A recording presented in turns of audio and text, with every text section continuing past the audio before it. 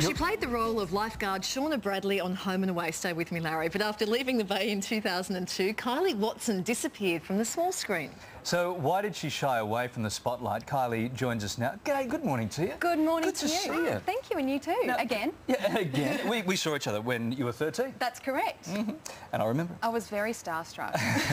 Kylie, when you landed the role on Home and Away, it was back in '99. It was your first acting job, right? Yes. What was? Tell us about the first day on the set. We love these stories. Can I be truthful? Yeah, no, absolutely. It was horrendous. No, it was good, but it was one of those days where I had to go out on location at Palm Beach, and I was thrown in the water for I think about 10 hours to do I don't know, some kind of life-saving thing, and it was the middle of June, so it wasn't really warm, needless to say. Wow. And by the time I got out of the water, I was a little bit purple. and a little bit pruny as well, I imagine. But no, the cast and crew were fantastic, and they looked after me, and particularly Kate, who's actually a really good mate of mine now. She took me under her wing. And Kate Ritchie. Yeah. So, and they all looked after me really well. She must have really big wings, because everyone who sits on this couch is, oh, Kate took me under her wing. Yeah, people like to claim her as their mate. Yes, best friend, best friend. So you're on the show for about 3 years or so. Yes. Why did you leave and try your hand at something else?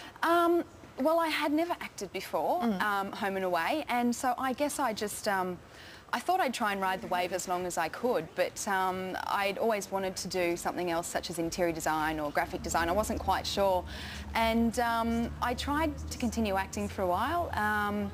But as an actor, I think you certainly need something else to back you up. Yeah. So it makes sense, and that thing for you is interior design. That's correct. And now you're doing that very successfully. Yeah, Tell us about the move from acting.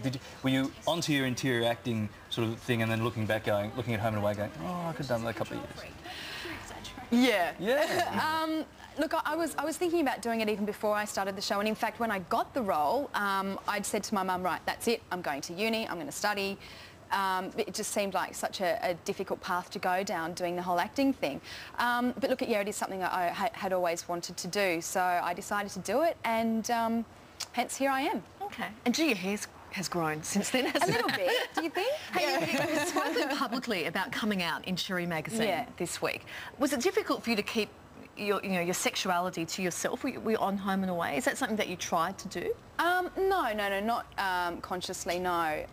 Look, I chose to do the story with Cherry magazine because I wanted to talk about my transition from being in the spotlight, I guess, as an actor to being an interior designer. And I think no, it wasn't something that I thought about because it was my personal life, so it wasn't really relevant to what I was doing.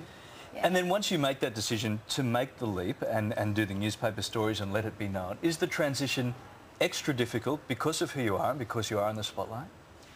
No one really recognises me anymore, so it's the hair. But was it a consideration for you in how you deal with this overall?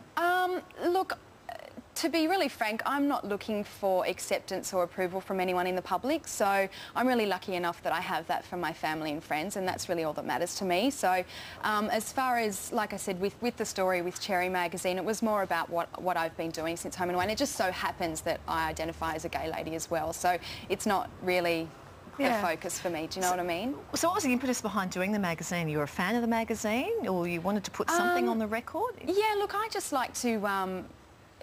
the main thing with business, I think, is getting out there and marketing and networking. So they gave your interior design business a plug? Yeah, absolutely, which is www.kwdesign.com.au. Okay, that's great. So, yeah, look, it was just a new market that I thought that I'd target, to be honest with you. That was really the main reason. I love that. That's great. It's all about the marketing. Yeah, that's right. Is it all colour swatches now, or will you try and double back in acting, or it's really the carpets and the swatches that's got you? Look, it's probably the luxury motor yachts that's got me.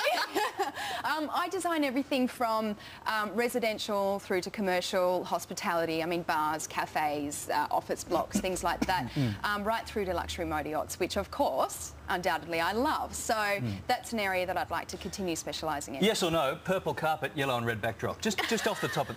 Look, it's fun, it's retro. Retro's coming right back in again. Retro. That's a bit like us, lads. Retro. Oddly enough, that's not what we were going for, retro.